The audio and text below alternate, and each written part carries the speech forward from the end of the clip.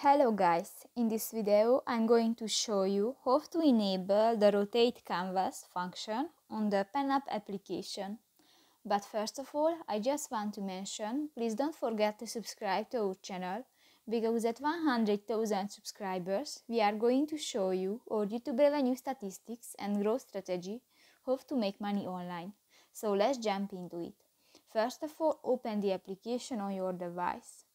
Tap to the three lines at the upper left corner of the screen and go to the drawing option.